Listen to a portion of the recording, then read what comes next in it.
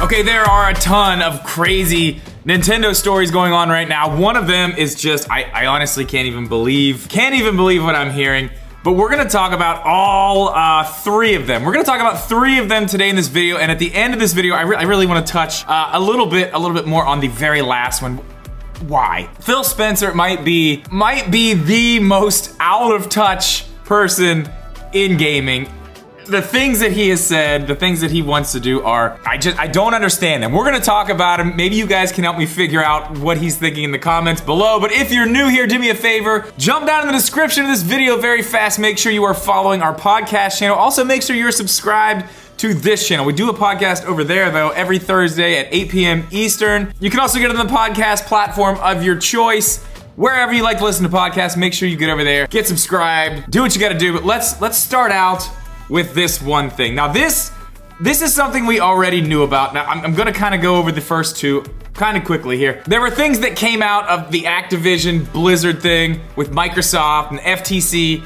A lot of the things that came out we got to see were pieces of documents. A lot of stuff was redacted, a lot of stuff was blacked out, so you couldn't actually see what was said. Pretty cool news, and it's kind of stuff that we've already been talking about and kind of speculating that is the case. But it's a conversation between people at Activision, people at Nintendo, and this basically does confirm, this is from a court, and now we see the rest of the document. So this basically confirms that the new Switch, the Switch NG, as they're calling it, next gen, will be more on par with what we see from a PS4 or an Xbox One. Now, I know we have been talking about PS5 level graphics and PS5 level stuff, and we can totally still get that, but we'll touch on that in just a second. But this is very cool, because now we actually know what the real internal hardware specs are going to be. We know internally, this thing is going to be able to run things like a PlayStation 4 or an Xbox One.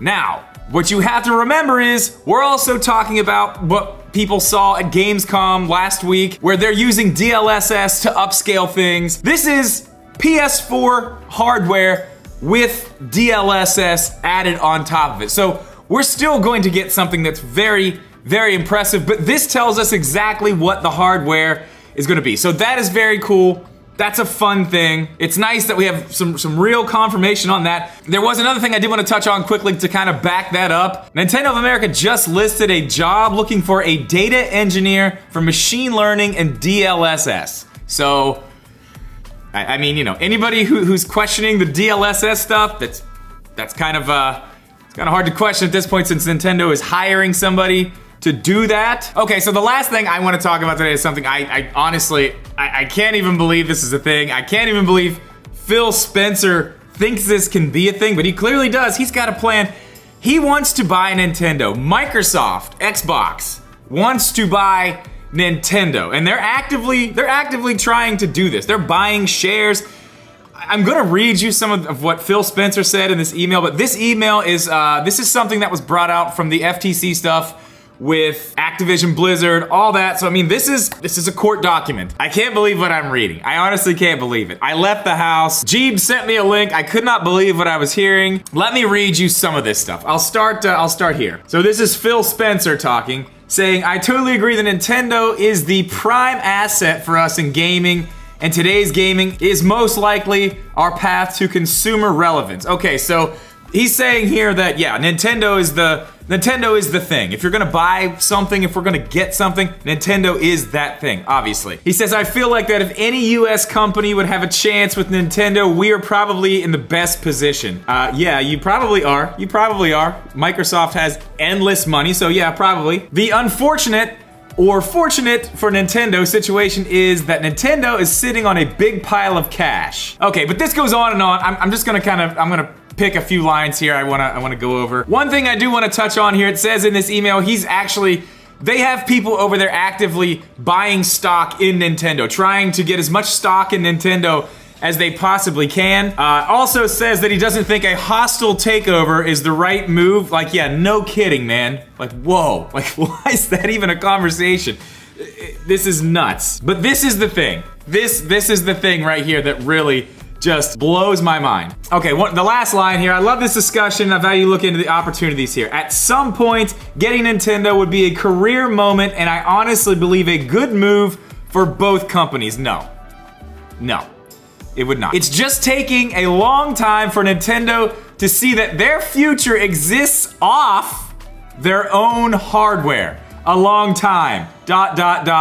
Smiley face. Okay, that is the part, like, where does he think that this is actually a good idea for both parties? Maybe for his party, for Xbox, for Microsoft, that would be massive. How would that be a good thing for Nintendo in any way? Sure, maybe to have their stuff on other people's systems, not being bought by Xbox, and basically being thrown in the Xbox dungeon, just like all the other developers have. Every other developer, I mean, let's think about this. We're just now starting to see some of the games from these developers that they bought years and years and years ago. And a lot of them aren't even, they're not doing very well. So is this really a good place for Nintendo to go? I want to talk about hardware sales too. Just brought that up.